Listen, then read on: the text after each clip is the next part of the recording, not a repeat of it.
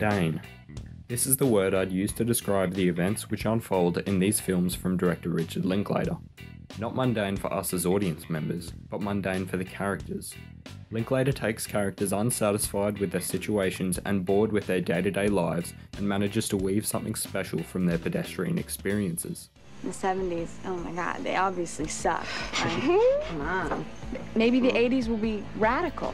So today I want to use one of my favourite films, Dazed and Confused, to discuss how Richard Linklater achieves this sense of extraordinary from the ordinary, this excitement from mundanity, how Linklater captures moments, explores characters, and fuels his own storytelling ideas.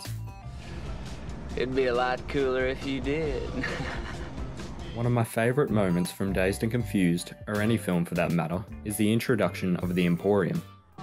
Here comes the story of the hurricane. The man the authorities came to play.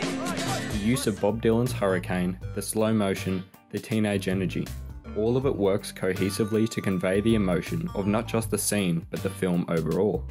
I think one of Linklater's talents is presenting moments on film, using the tools at his disposal as a director to convey a desired emotion.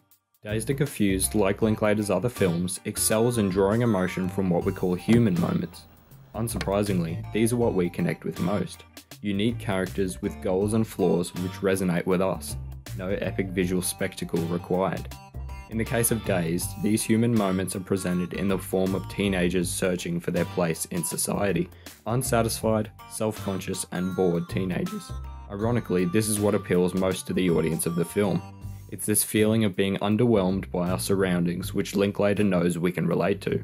I will admit, I'm one of the few who will admit, like, oh yeah, this was a point in my life, or this is me and my friends, or yeah, I met a girl in Philadelphia and we walked around all night. Though it's hardly the only emotion present within the film, dissatisfaction, in my opinion, plays a major role in almost every action we see on screen. It drives almost every human moment. And without a driving emotional force behind a scene, how would we feel anything at all for our characters or situation? Of course, the action of a scene is just as important as the actions of the characters within it. If someone told me that 3 characters walking into an emporium would be an emotional moment, I wouldn't believe it. Or a drunk group of friends ranting about high school on a football field at night. However, as Linklater puts it, these moments work because he experiences the emotion behind them just as much as the audience, and tries his hardest to share the experience with us. I take something in boyhood, like, you know, a kid staring at a decomposing bird. I did that, I remember it. But will that mean anything to anybody else? And I don't have to think too much about that. I go, it will. Film being a cohesion of visuals and audio, it can't be denied that the soundtrack plays a major role in conveying the emotions of the film's key moments. Many see the use of a soundtrack as opposed to a traditional film score as simply laziness or an attempt at nostalgia. And while the recent influx of pop songs in film can no doubt be attributed to both, for every Suicide Squad, there's a Guardians of the Galaxy. By that I mean, if the soundtrack serves an emotional or storytelling purpose, then why shouldn't it be taken advantage of?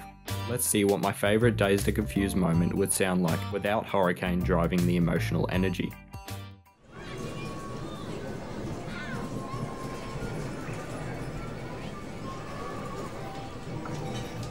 Loses some of the charm, doesn't it?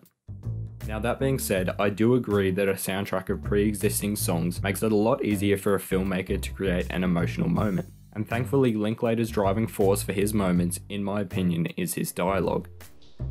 When the hell are you talking about, girl? You weren't thinking about it, were you? Gilligan's Island? It's what's called a male pornographic fantasy. Oh my. In his novel screenplay, Sid Field writes, "Dialogue serves 2 main purposes. Either it moves the story forward or it reveals information about the main character." While some consider dialogue contradictory to the old show don't tell motto of storytelling, some things are best expressed through speech. The aforementioned football scene demonstrates an example of this in the form of internal conflict.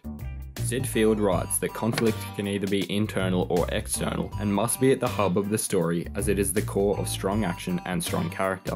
Hence why every significant character in Dazed has a unique internal or external conflict.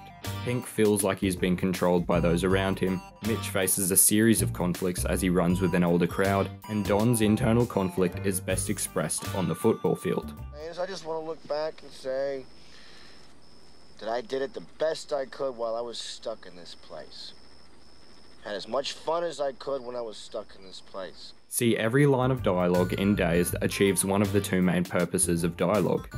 Even if it is corny, Don's little speech reveals information about who he is as a character. I think the dialogue in Dazed and Confused contributes to Linklater's brilliance as a writer and director, his ability to create excitement from mundanity. Ironically, the only line of dialogue which neither moves the story forward nor reveals character has become the most iconic. That I say, all right, all right, all right. Thanks for watching. I'll hopefully have more video essays and short films up on here as soon as possible. But in the meantime, check out my most recent essay on Steven Spielberg's War of the Worlds.